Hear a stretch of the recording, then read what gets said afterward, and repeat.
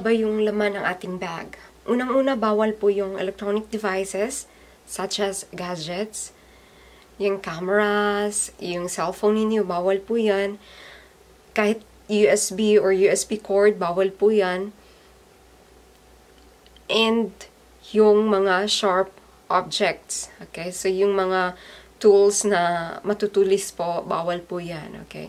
So, kung nagdadala po kayo ng makeup, kasi every once in a while ay nagre-retouch po kayo, or let's say every 30 minutes ay nagre-retouch po kayo, and then may ibang makeup kit kasi na may tweezer, so kung ayaw nyo na ma-confiscate, might as well leave it behind na lang sa hotel.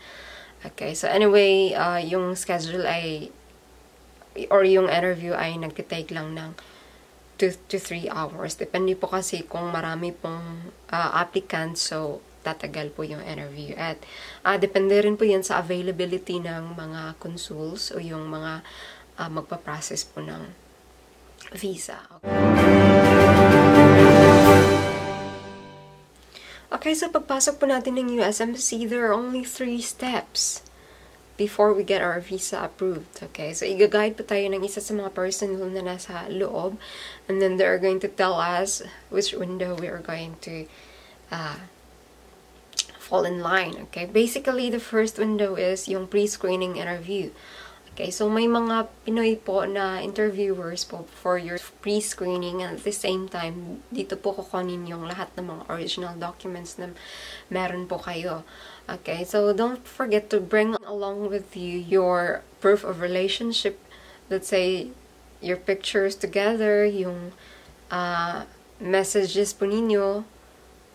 Kung nagpapadala po siya ng money, yung receipts from Western Union or any other remittance agencies.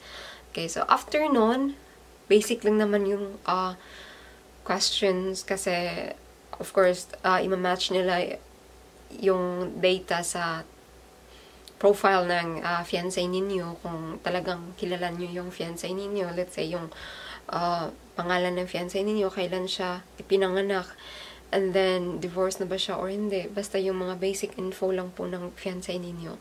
Okay, so hindi ito masyadong nakakakaba kasi Pinoy lang rin naman yung mag-interview sa atin. And if you're not that confident in speaking the English language, so might as well speak in our own, okay? Speak using our language, okay? So, the next thing is that, i-guide po nila kung aling window po kayo pipila, okay? So, the second step is yung ID capturing. So, i-capture nila yung ID ninyo, and then yung fingerprints or yung specimen po ninyo. Okay, so may kunting interview rin, and then kung hindi po nila change yun, so American po yung mag-facilitate nito. Pero madali lang rin naman. Okay, the final one is yung consul. Okay, so final interview with the consul. So basically, when we say consuls, so galing sila sa Amerika or they're American citizens. Okay. So, ano nga ba yung dapat gawin pag time na ng final interview natin? Of course, let us just show confidence. Let it come out from your heart. For sure, alam niyo yung information ng mga fiancé ninyo, di ba? Okay. So, kung masyadong hindi kayo sanay sa mga interview na ganito, so normal lang naman nakakabahan, pero for sure, kung kilala nyo yung fiancé ninyo, definitely hindi po kayo magkakamali. Let's say yung questions ay napaka-simple lang. Ano nga ba yung full name ng fiancé ninyo? Kailan siya ipinanganak? And then, ilang beses na siya na-divorce. For example, divorce siya, or kung single siya, ano nga ba yung occupation niya, kailan kayo nagkakilala, kailan siya na-divorce, okay, and then ano yung pangalan ng ex-wife niya.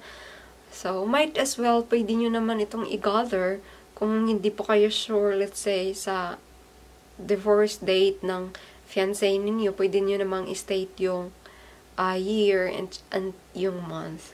Okay, so, titingnan naman kasi nila yan sa profile ng fiancé ninyo and then i-match nila sa mga sinasabi niyo. At saka yung DS-160 form na fini-fill out ninyo online, titingnan rin nila iyon. And kung nakikita nila na wala namang mga discrepancies sa mga sinasabi ninyo, ay, of course, i-recommend po nila for approval yung K1 visa ninyo. Okay, so I would like to say that K1 visa has a high percentage rate of approval. Why? Because the US government has to make sure that your fiancé is able to support you when you are in the US. So basically, hindi po kayo dadating sa point ng interview kung yung fiancé ninyo ay hindi kayang buhayin kayo sa US, okay?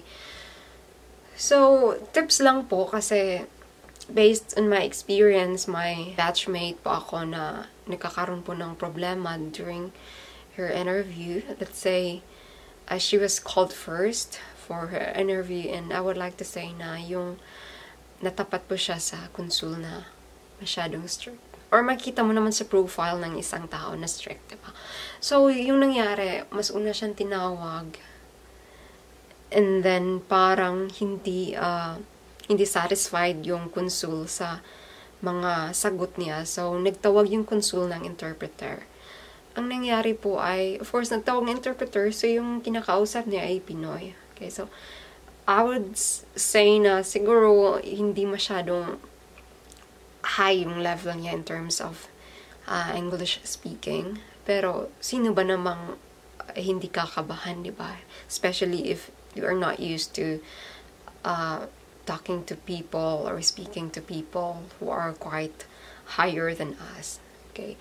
So, yung nangyari ay doubtful po yung consul and then ang raming tanong sa kanya, kailan kayo nagkita, ilang beses kayo nagkita, and then why did you end up going to the US after 6 months of being together. Let's say 6 months lang po sila nagkakilala and then yung guy or yung fiancé niya ay twice na divorce. So may mga doubts yung consul kasi parang hindi rin nasagot niya ng maayos and then yun, ang tagal natapos na interview nila. So let's say mas nauna siyang na-interview and then, hindi pa siya tapos after nang ma-interview pa ako. Let's say, yung interview naman kasi, it will only take 2 to 3 minutes, depending on your consul. Okay, so, depende rin po yan sa mag-interview at depende po yan kung the way pag sumagot ka ay diretso. Let's say, alam mo yung mga sinasabi mo and hindi ka masyadong kinakabahan. But I would like to say normal yung kakabahan kasi ako, of course, in my own, kinakabahan ako. Sino ba namang hindi? Diba? Pero, alam ko yung information ng fiancé ko kaya madali lang. Okay, so, what happens pagtapos na po kayong interviewin?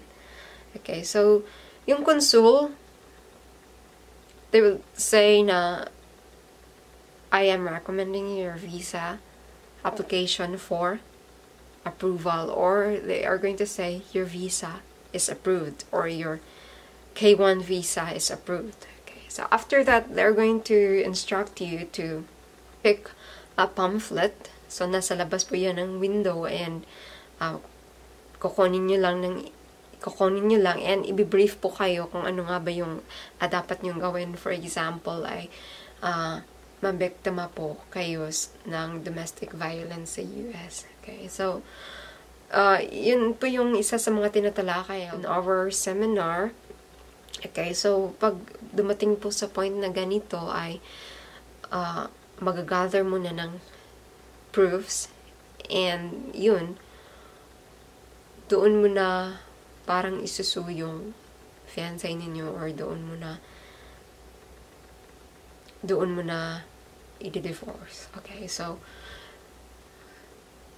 hopefully hindi mangyayari yun sa inyo or ni kahit sino kasi hindi rin yan madali and then wala po tayong kakilala sa US. So far, yun po yung mga na-experience ko. And then, after nun, you will just have to wait like a week for you to be able to receive your K1 visa.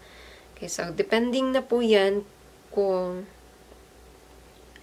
ipipick up ninyo yung K1 visa ninyo or you will have it delivered to your address. Okay, so I hope you learned something in this vlog and see you in my next vlog.